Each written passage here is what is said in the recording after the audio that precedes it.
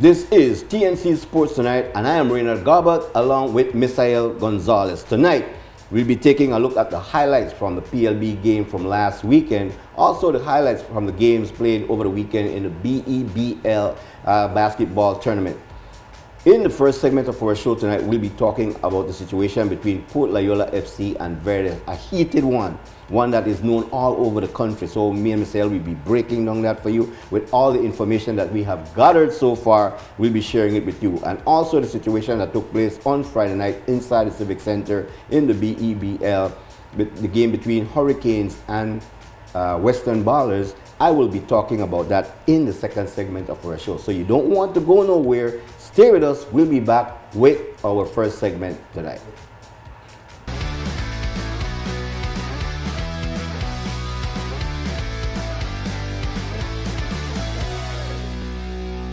Welcome back. Let's take a look at the results from the PLB last weekend games. As we take a quick recap of what's week number 6 in the Premier League of Belize, we have interesting results because in San Pedro it was a huge matchup between San Pedro Pirates and Port Loyola, with Port Loyola getting that 1-0 victory against the Pirates. And inside the Michael Ashcroft Stadium, it was Altitude getting that 3-0 lead against International Football Club, formerly known as Bandits. Those were the 2 Saturday games. We go on to Sunday, also 2 matches, very interesting. Progreso at home, they managed a draw against Verdes FC on a 2-2 draw, and in Carl Ramos Stadium in Dangriga, Wagia got their 6th loss in consecutive manner, and they lost against Benque United on a 2-1 score, as the actions of Benque United, for that moment they were in 3rd spot on the standings.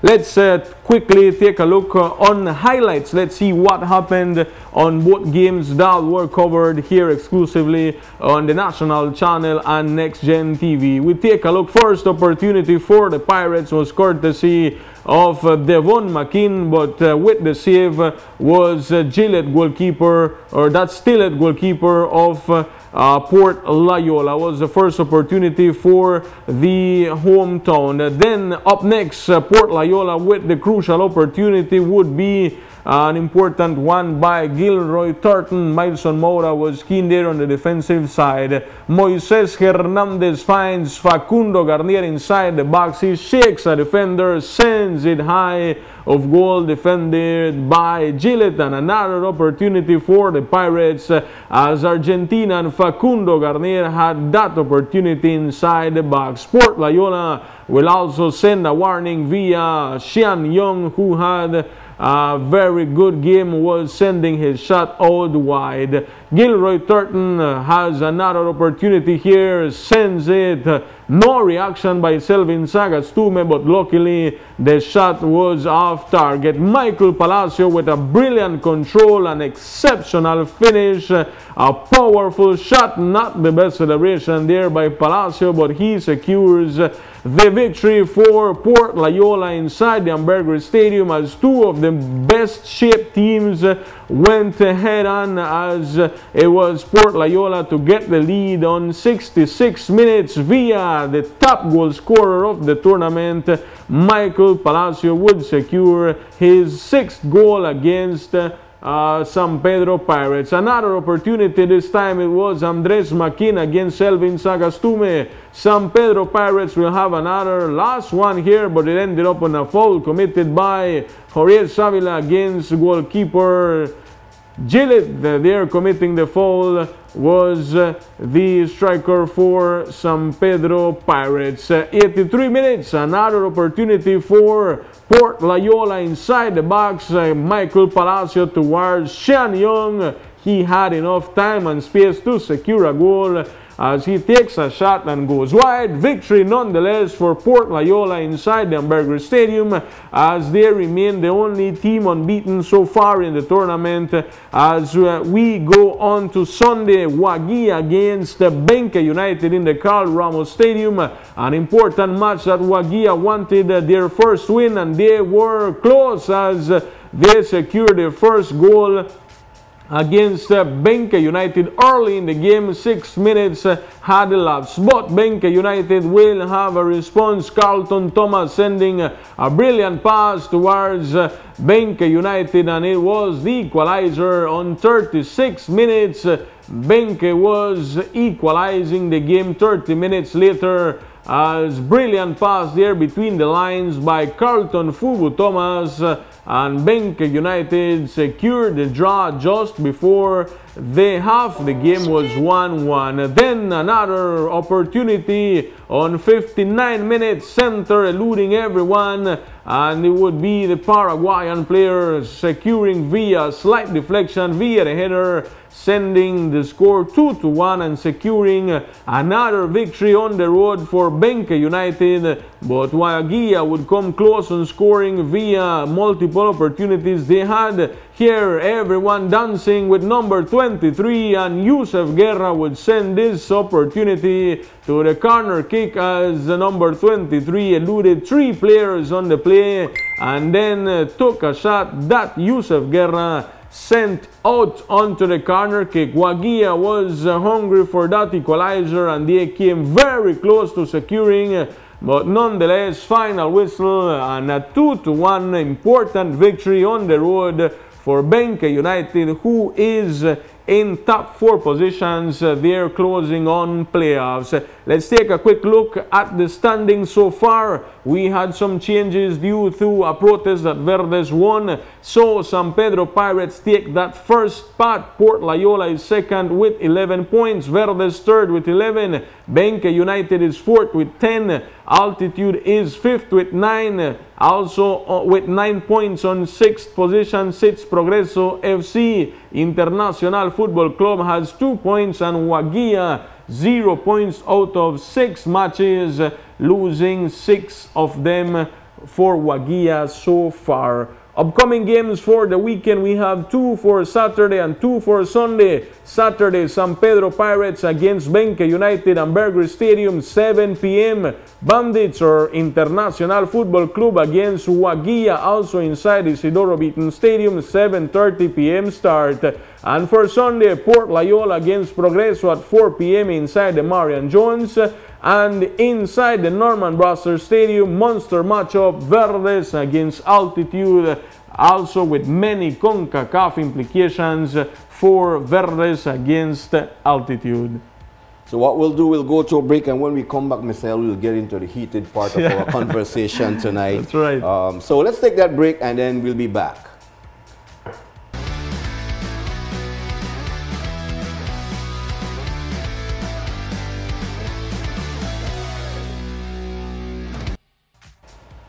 We are back. Raynord Garbutt with Misael. Misael, the most heated discussion we will have tonight. The situation between Port Loyola FC, after the win against San Pedro, they moved up in the first position. It's the best team. The best team in the PLB. Yeah. Verdes launched a protest, and the protest went in favor of Verdes. And so now Port Loyola sits in the 3rd position with 11 points instead of 14 points. Yeah. But it all derived from the transfer of this player from Argentina. That's right. And his name is Jonathan Moschini. Yeah, I remember having a quick word with him for that Verdes victory, or that Port Loyola victory against Verdes. So he's the cause of the dispute or this protest. But you know, a protest that no one knew. You know, I took the initiative to post the standings doing the math, and then it resulted that I was wrong. But because, you know, no information was given onto this protest. But it's good to know, you know, that there was a protest.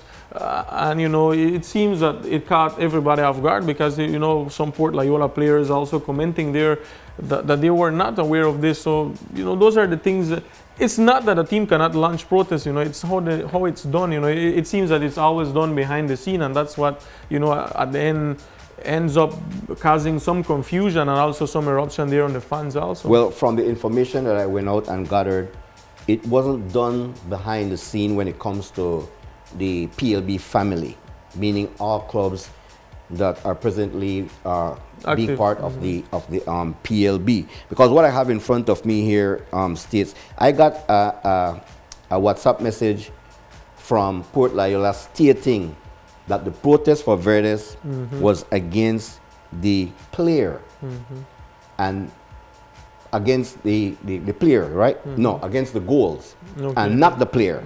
I corrected, right? But what I have here in front of me that I received from Verdes says, we are also protesting the use of Jonathan Moschini, who used number 40 in the game on Sunday.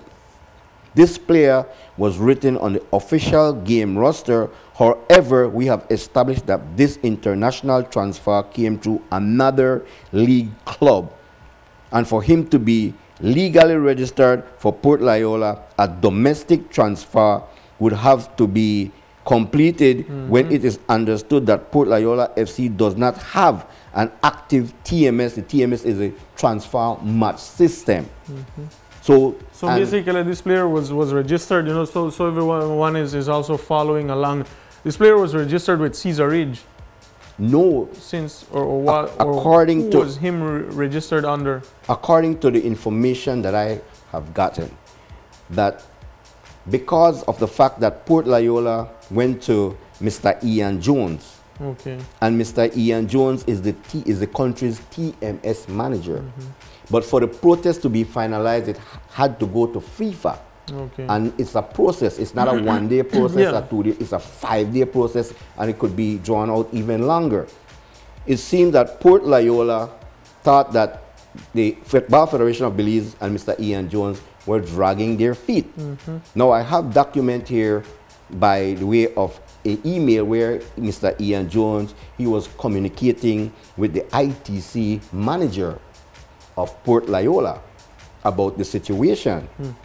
And so they went to Mr. Kenneth Budna, the manager of then Bandit Sports, who is very versed with both systems, the transfer match system and the international transfer system, certificate, sorry. What Mr. Budna requested from Port Loyola is a letter stating that they are giving Mr. Budna the go-ahead to do the transfer for them, to go through the process. What I found out that is illegal. That is illegal because Port Loyola, they were invited to a seminar for the transfer match system.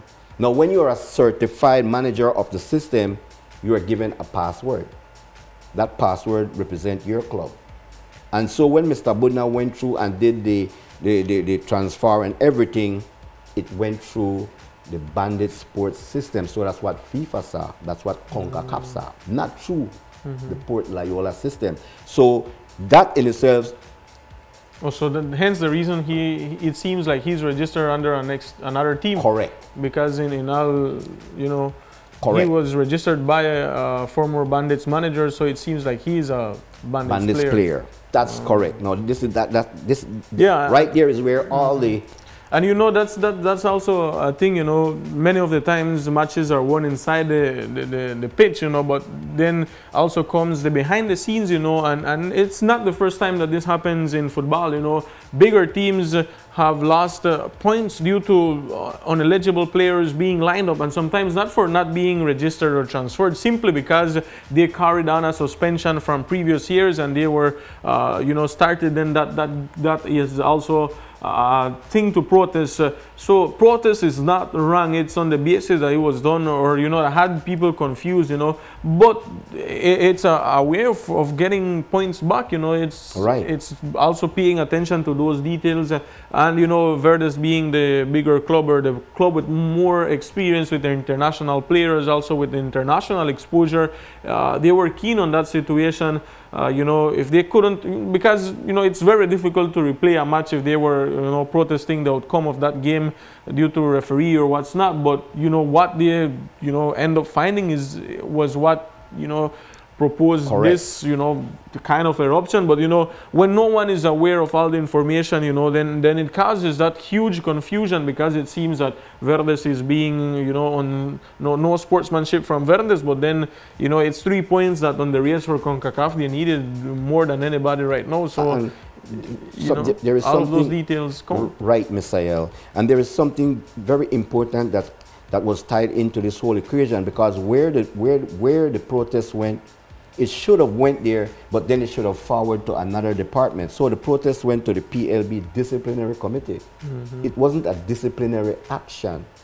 You know, it's not like a player received a straight red card for fighting, and then the disciplinary committee will say, oh, well, 1 game plus 2 games, or whatever the case may be. It should have channeled through the disciplinary committee and then on to the PLB organizing committee. That's where the decision was supposed to have been made, but the disciplinary committee made the decision that the player were eligible to play. Yeah, but then again, you know, that's the details that, you know, it's unfair for a team to pay the 3 points. For example, you know, if the player was eligible to play or he was in the roster, then, you know, Port Loyola would line him up and would give him playing opportunity, and then, you know, who is to pay for those mistakes? Also, at the end of the day, it's Port Loyola, you know. But if a player is in the roster, then, you know, if you see a player with red, then you know that the player is ineligible to play, and he wouldn't play. But, you know, he was on the Port Loyola roster, and that gave Port Loyola the impression that, you know, the guy is good to go. And, you know, now the consequences are tough for them, being that they lost 3 points on the table, you know, for an ineligible player. And now we know the situation, why he is ineligible, and so forth, you know. But, you know, those details are also, those details have to be published, you know. It's those times when things are done inside a circle are gone, you know. People are watching, you know, people are following Premier League of Belize, and for them to come and say that those are internal matters, and that's not how the things are done, because, you know, transparency is good. The protest, now I understand the protest, and I support the protest, because, you know the details now, but when there is no details, what do you expect people to support?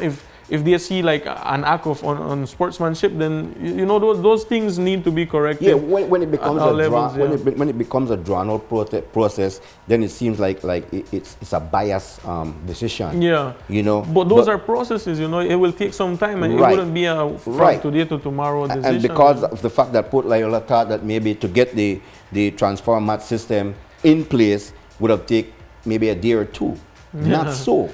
Not so. And what I was made to understand also, that if the protest would have went to the correct body, the PLB organizing committee, 2 decisions could have been made. 1, the points could have been taken away from Port Loyola.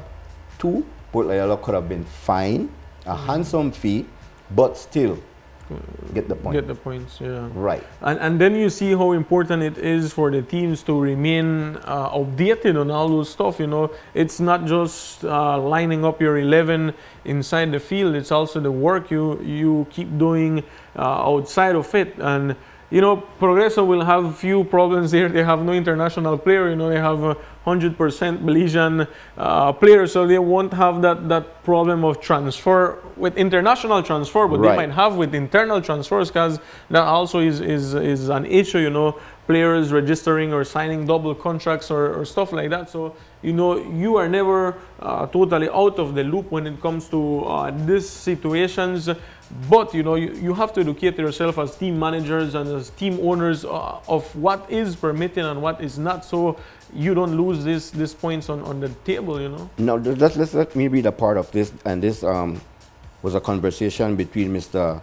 Leeton St. Clair, who is the manager of Port Loyola, and Mr. Ian Jones, and Mr. Miguel was CC in this. But it says, Mr. St. Clair, on Saturday you informed me that you would be the TMS manager.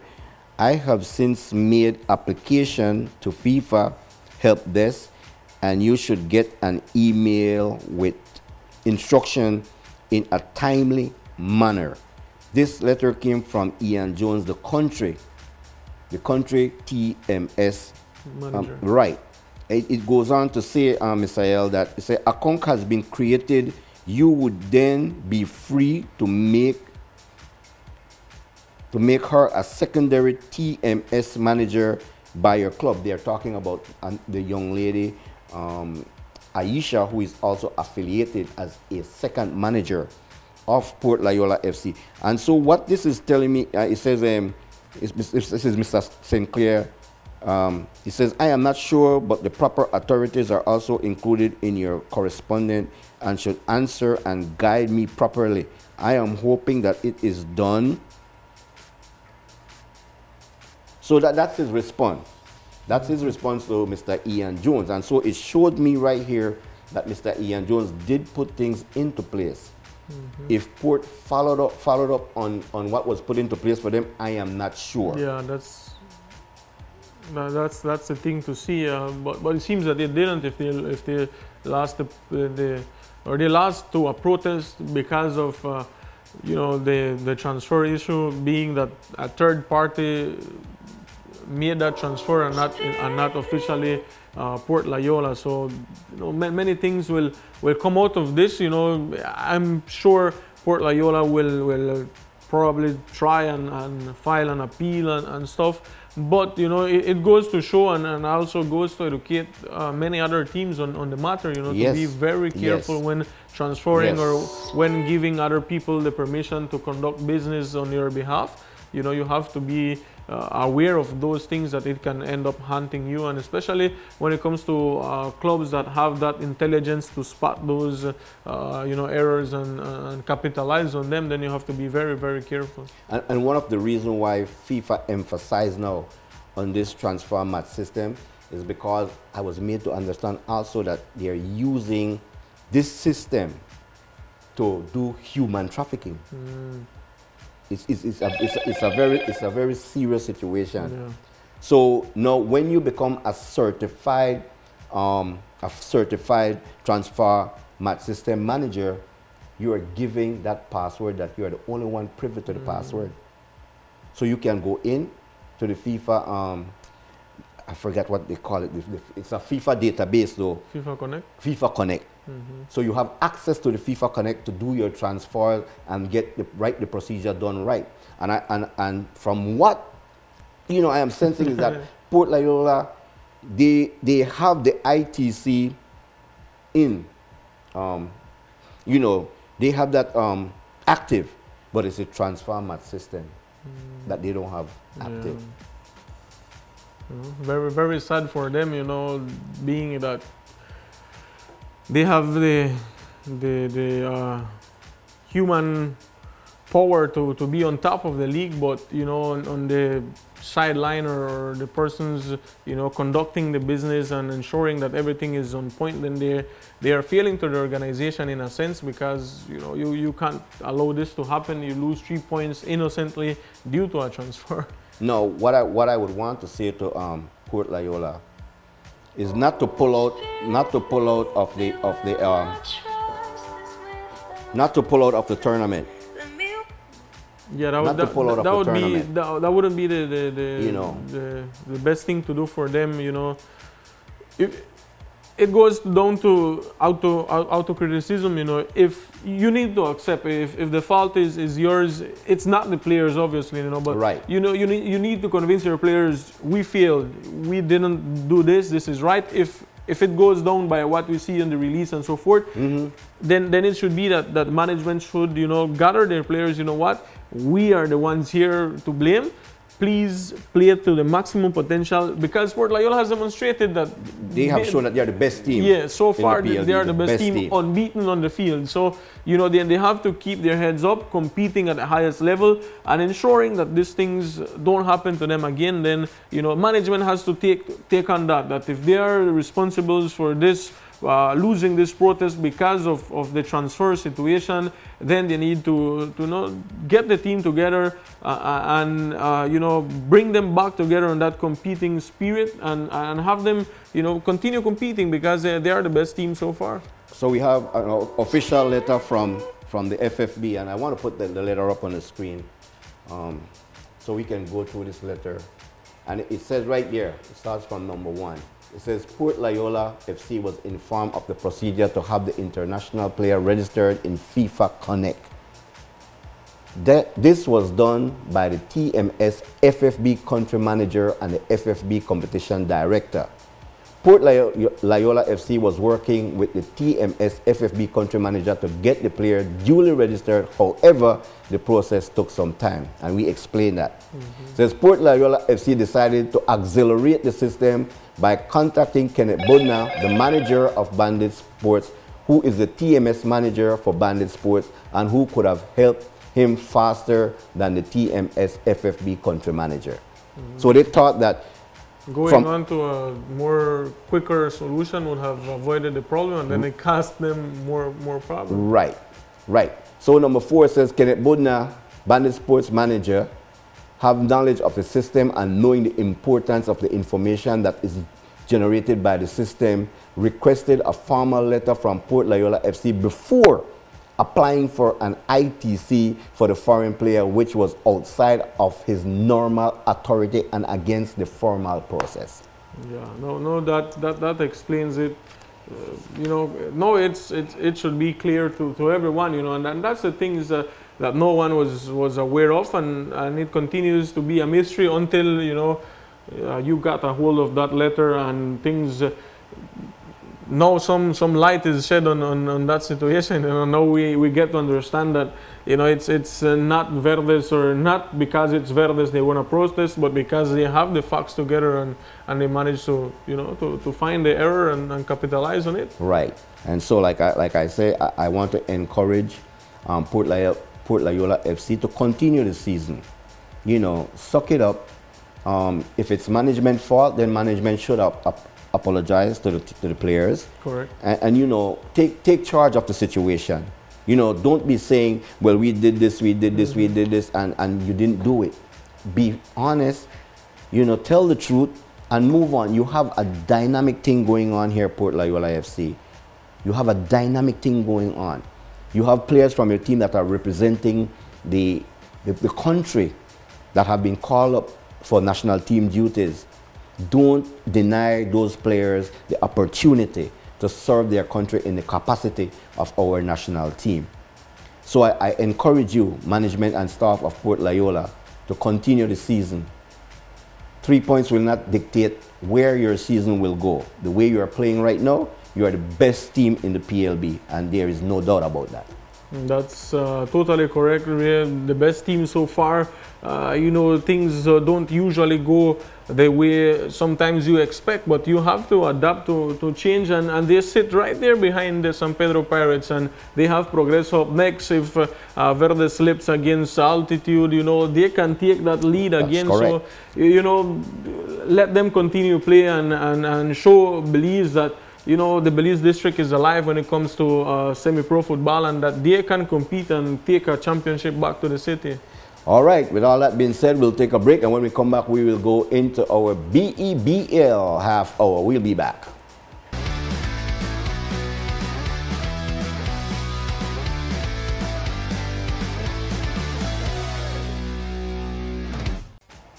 And welcome back to TNC Sports Tonight as we are in our BEBL segment. Let's take a look at the results from last weekend's game. And Hurricanes versus Western Ballers, that game ended in the first quarter, 2 minutes and 38 seconds to go in the first quarter, 18-8. So Hurricanes picked up their 4th straight win. That game was played on Friday night, yeah, correct, Friday night. And also on the 18th, where you saw the Panthers hosted the Defenders. And Panthers knocking off the Defenders, an upset, the first upset in the BEBL tournament, 87-82. And on February 27th, down inside the Orange Walk Multipurpose Complex, Orange Walk with back-to-back wins as they knocked off the Belmopan Tigers 81-68, and Griga Dream Ballers defending their home turf inside the Russell Chise Garcia Auditorium against the San Pedro Tiger Sharks came up with the win.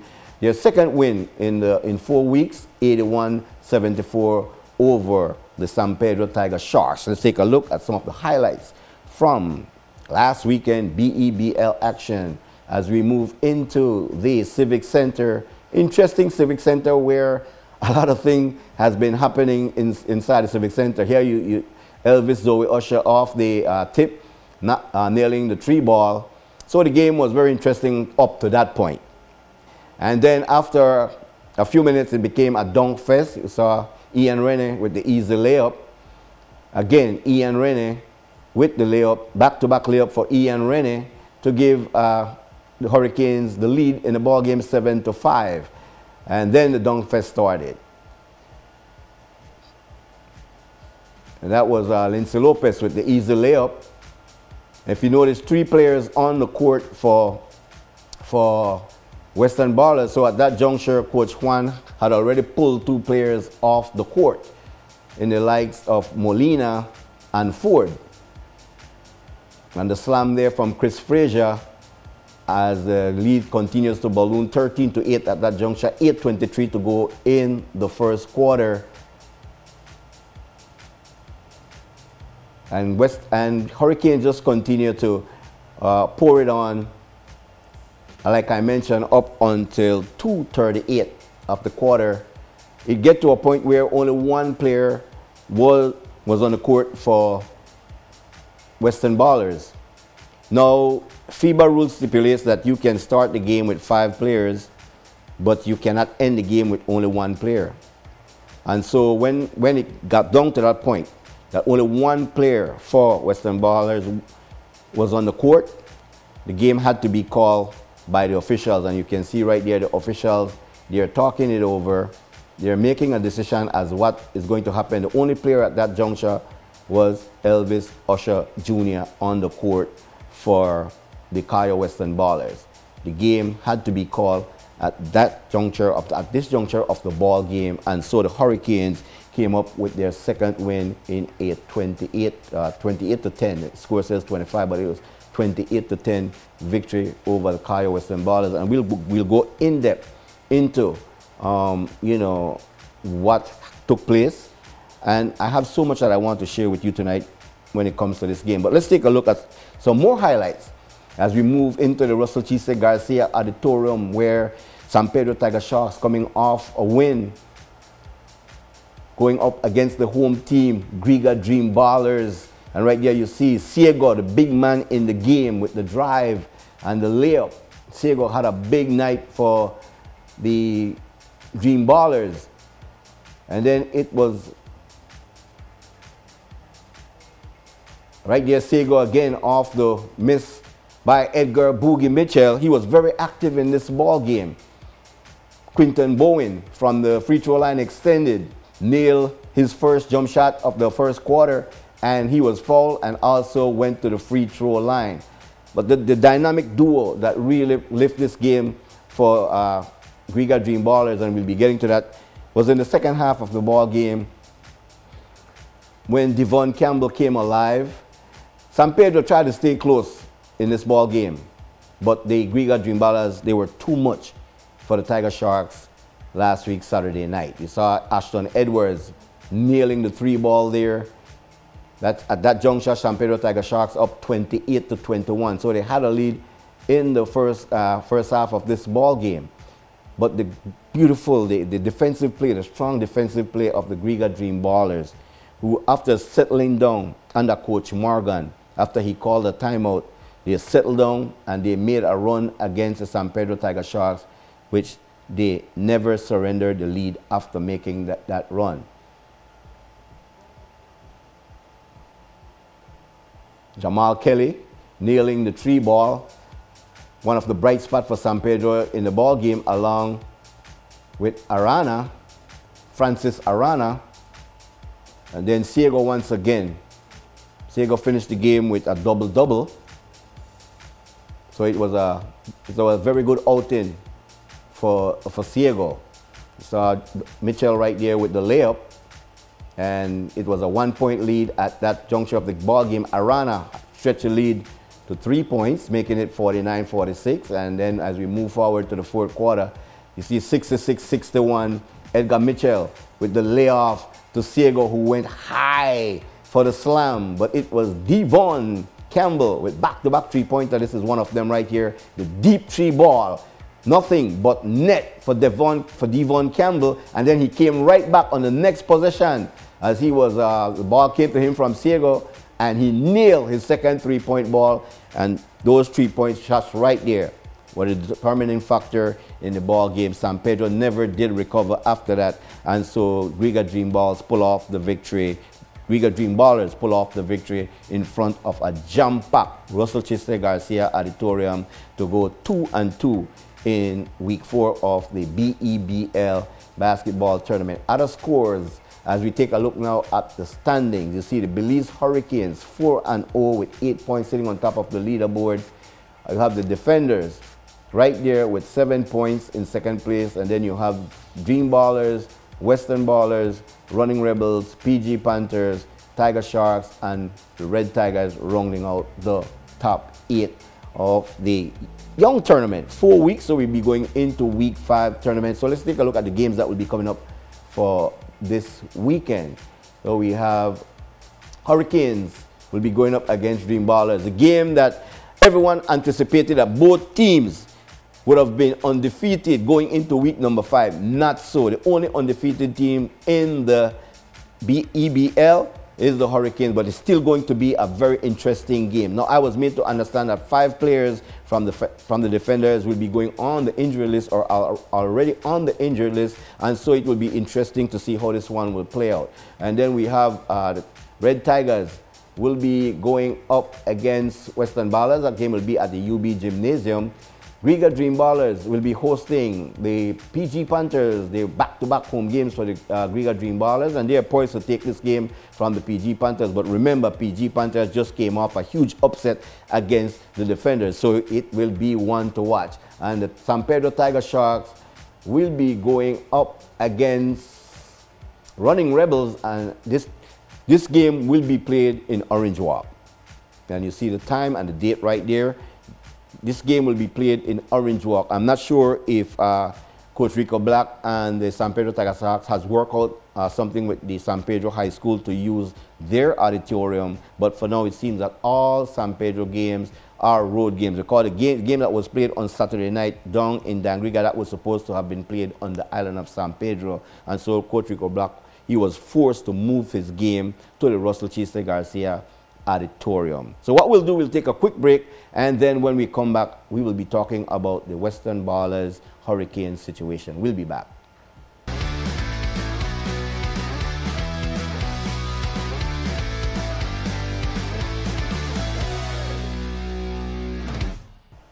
Welcome back as we are in the final segment of our show tonight.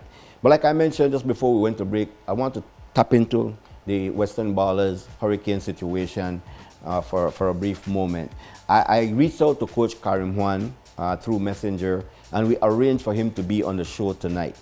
This morning early, I received a text message from Coach Juan informing me that he will not be making it to the show because one of his major sponsors advised him not to go to the media, and so this is the reason why Coach Juan is not on the show tonight. But I want to go back to the preparation for the game. You know, the fans, they came out. First of all, we must think about the fans, because the fans, they are the one that sets the tone as to how your season will go when it comes to financing. And then I must talk about the food vendors, the people that not only prepare the food to be sold at the game, but also they rent their booth or whatever inside the Civic Center so that they could sell their food. That should have been taken into consideration by the Kaya Western Ballers. I'm not sure if they did. Then you have people that traveled not only from Belize City. You had people that traveled from Belmopan, people traveled from Kamalote, who I know for a fact. I know that those people, they travel to the Civic Center. They not only travel, but it takes about $100 gas from Kamalote to Belize City and back. One, they had to rent room because they told me that they didn't want to travel back the night after the game, so they had to rent rooms. They had to buy food while they were in Belize City. So all of this had to be factored into decisions by team when you are going to make decisions of this magnitude. Now the word out there is that they're saying, and even from within the BEBL family, they're saying that they think that it was a staged protest by the Kaya Western Ballers. I was made to understand that Coach Karim Juan, before he was instructed not to go to the media, had already went to the media and stated that it wasn't a protest. It wasn't a staged protest. One, he said that the game was supposed to be played on Saturday, which he is right, but the game was moved back to Friday. Now, this was done on Wednesday, according to Coach Juan, when he was informed by the league that the game would have been played on Friday. He stated that several members of his team, and he didn't give a number, they are on the injured list. And so that is the reason why the entire team did not show up at the Civic Center. But what really stood out to me is that we know for a fact that Kieron Molina got injured in the first game. I was told that his injury would keep him out for 3 weeks. So he would be out for 3 weeks. But he was one of the players that showed up and was on the court to start the basketball game. So one would say, we all know he's injured. So then why was he put on the court? Well, like I told you, FIBA statutes state that you must start the game with 5 players. And so he started the game, he didn't run, he didn't dribble, he didn't shoot. And at the next dead ball, Coach Juan called a timeout and removed him from the ball game. So at that juncture now, Western Ballers is down to 4 players. Then Justin Ford was removed from the game again because of the fact, or they claim, I should say, that he was injured.